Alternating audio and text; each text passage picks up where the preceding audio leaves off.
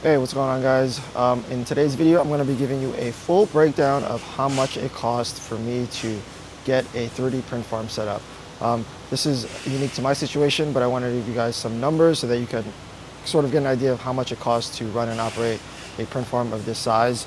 I just did a quick count this morning. We have about 178 3D printers currently in the print farm. We have some printers that are not in use right now that are damaged that we need to get replaced, so I'm not including that in this count. We have 178 3D printers utilizing about, I would say about 2,000 square feet of space that's behind me here for the print farm.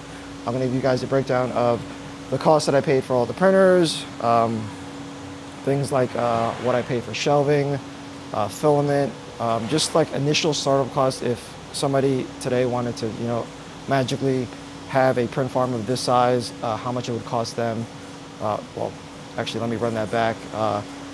These prices are pre-tariff prices, so somebody who wants to actually do a print farm of this size will probably be paying an additional 30 to 40% on top of what I'm going to be listing out in this video. All right, so let's get right into it. The first thing I'm going to cover are the shelves. You'll see here that these are called 77-inch wide muscle racks. You can find these at Costco, Home Depot, Walmart. I've been buying these while they're on sale at Walmart and Costco regularly.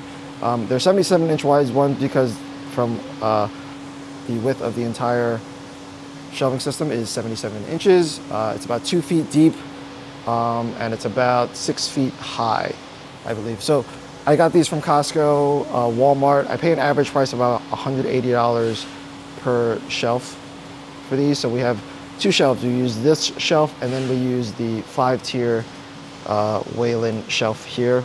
This is also from Costco. This is 5 tiers because there's 5 shelves here. I will put the numbers on the screen in terms of how many I have of this in the print farm. And we really only use these 2 types of shelves. There's no other shelves that I use. They work perfectly fine for the print farm. Very little vibration, especially the way we have it set up here where it's like kind of like back to back. And so it prevents a lot of shaking of these racks. And then we use these mainly for storage of our 3D printed items that we finished that come off the printer, and they kind of just stay here. Down the line, we'll be expanding more down towards this area as well. But that's what we do for the shelving.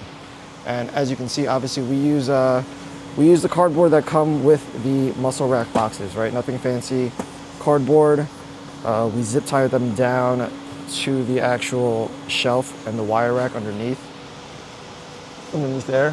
So this doesn't move at all. And then underneath all of these, you'll see that we have zip ties that kind of hold the A1 PTFE tubes up. This shelf actually wasn't set up properly. There should have been another row on top like we have over here so that we can utilize the top shelves. I'm not sure why it was set up that way. I think we ran out of the cross beams, so we just ignored it for that shelf.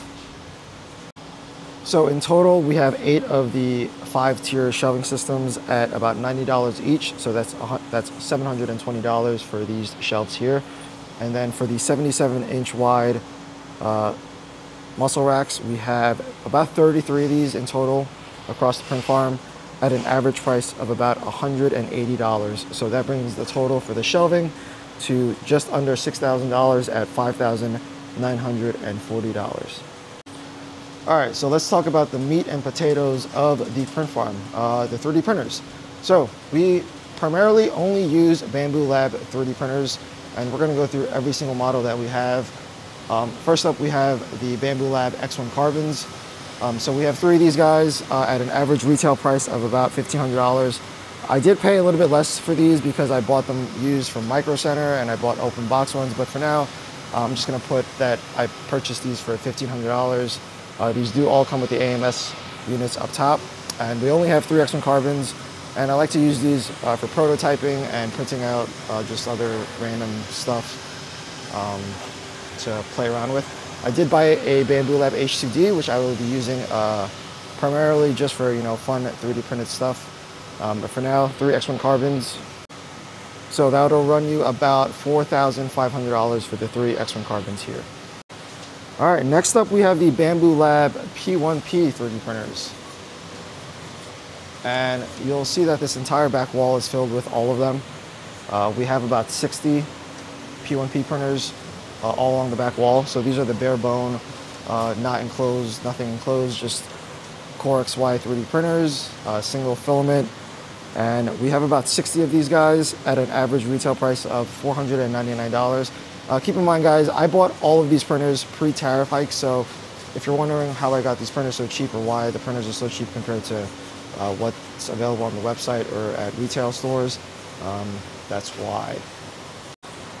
All right, so 60 of these P1P printers at an average price of $499. You're looking at $29,940 just for the P1P printers. All right, next up we have the Bambu Lab P1S printers. So these are basically just the P1P printers, but sort of upgraded. You'll see that they're enclosed. It does come with a front door panel here, which I have removed because when printing in PLA, you don't really need that. You kind of want the heat to be, coming out of the chamber in here. We're going to ignore the AMS units for now because I have the AMSs separate in my calculation for the cost because I bought a bunch of the AMS units separately to attach to the P1P printers over there. So for now, I have 15 P1S printers. They're all kind of right here in this area here. And these cost $599 for a total cost of $8,985 for the 15 P1S printers. All right, and let's talk about these individual AMS units. I purchased about 20 of these late last year at an average price of $349. So I paid $6,980 for the AMSs. A lot of them are kind of not in use right now. We have them up here just because we're not really printing that much multicolor stuff. And honestly, a lot of these hubs here are broken. So we do have to get these fixed and repaired. But I did buy these. Unfortunately, a lot of them are kind of broken and we're just not using them because we have a lot of Bambu Lab A1 printers, which kind of brings me to the next point of the video, and that is the A1 combos. So the A1 combo represents a huge portion of the print farm. We have about 102 of these guys, last time I counted, and they come, it's a bed slinger with an AMS light that allows you to print up to 4 colors. So these represent almost half or more than half of the print farm in terms of the printer, in terms of the type of printers that we have. Now I purchased these again, pre-tariff pricing at about $525 each. So 102 of these at $525 is $53,550. I just realized that my $525 number is including shipping for these printers, whereas the other numbers for the P1P and the X1 Carbon, I did not include shipping. So really I should be adding like another $25 for shipping for 60 of these P1P printers. So just keep that in mind when I run the total numbers, that I did not include shipping for the P1P printers or the P1S printers. So, yeah. All right, next up, let's talk about these sheets, because we recently transitioned pretty much all of our printers to use these CryoGrip sheets. These are all clean ones that we can just pretty much swap out to any of the printers. But we keep like a stash here of clean ones that need to be cleaned. And these cost about $20 per sheet. So $20 times 178 3D printers is about $3,560 just for the build sheets. And we switched a lot of these over just to decrease the amount of print failures that we had in the print farm. So I think that investment in itself is worth it. We do keep a lot of the gold PEI sheets here just in case. Evan likes to swap these out and use them sometimes. But yeah, most of the times we're using these gray or the blue frostbite PEI sheets, which are CryoGrip sheets, which we have on some printers as well.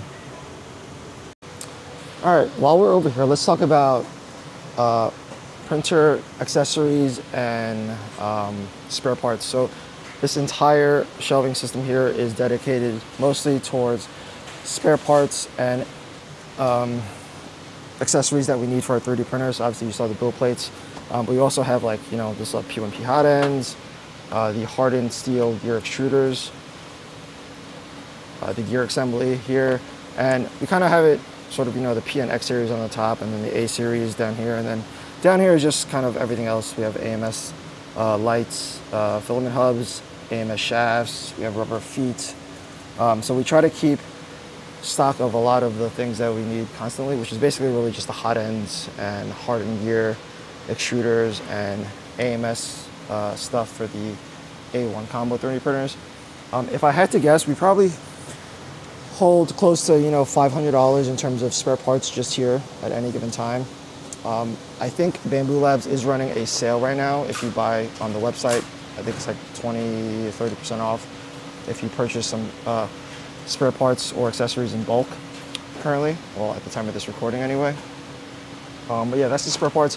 It's always important to have spare parts, and it's very important to have the same type of printers in your print farm, because you don't want to have a print farm consisting of, you know, 20 different models of 3D printers, and then you have to, you know, source 20 different types of spare parts and accessories for your 3D printers.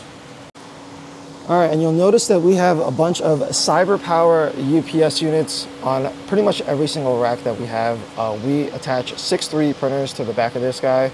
Let me see if I can get a picture of the back. You'll notice that there's 6 slots. There we go. There's 6 outlets here that are surge and battery. I don't know if you can see that. This is surge and battery. The other side is just a surge. So we plug all the printers into the surge and battery part of the UPS. And this is not a long-term solution. What it does is, in case there's power blips or, you know, minor power spikes or power outages here and there, this will keep the printers running for about a good 10 minutes, I would say. All 6 printers can be run for a good 10, sometimes 15 minutes, but that's pushing it. But we really use this just for backup. There's been cases where at the warehouse we get these power blips and all of the printers kind of just shut off because there's an issue with the power. It also keeps sort of a consistent power output to each of the printers. This is not a necessity, but when you have 100 plus printers and you have power issues, and, you know, once or twice a month the entire print farm kind of just shuts down, you lose all of the prints, time, and essentially money. So we bought these from Amazon. We were buying these also from Costco. But I was paying $190 for each of these. And so I think we have about 29 of these in total across the print farm. So 29 units at $190 is $5,481 for just the UPS units. All right, and then the second biggest expense, I would say, that's a continuous expense when you have the print farm set up, is your filament. I would say that this is probably the most expensive part of running a 3D print farm, aside from the actual 3D printers. So at any given point, we try to keep about 1,000 rolls, or when I try to do my inventory count and reordering of plastic, we try to keep about 1,000 rolls in stock at the warehouse at any given point, because these printers do use up a lot of plastic. So I buy these from all different types of filament manufacturers at different quantities at different times. I do have a write-up in my Skool community about some of the brands that I use and I've had success with over the past. We will be switching over to 3 kilogram rolls for the P1P printers in the back. So that should save time in terms of, you know, just having to refill the filament as it runs out. So 1,000 rolls, we pay about an average price about $11 landed. And that's just the mix between our solid colors, our PLA, our silk, our rainbow. Average cost $11. The solid color PLA colors I get for much cheaper than $11, but then sometimes the rainbow and the silk go above $11. So I'm just averaging this at $11 at any given point. So 1,000 rolls at $11, that's about $11,000 in plastic that's here at any given point. Electrical is also another big, I guess, setup cost when you're running a print farm. I have in this space about 15 dedicated outlets that run to their own 20 amp breaker. And that total cost when I first came into this space was, fortunately for me, was free. the landlord was nice enough to get all the stuff installed for me at no extra charge. But the invoice, I believe, was about $8,000 for all that work. And it's run all across the ceiling here, all along the back wall, all along the back wall over here as well. And for the near future, we'll probably be doing another 3 outlets here.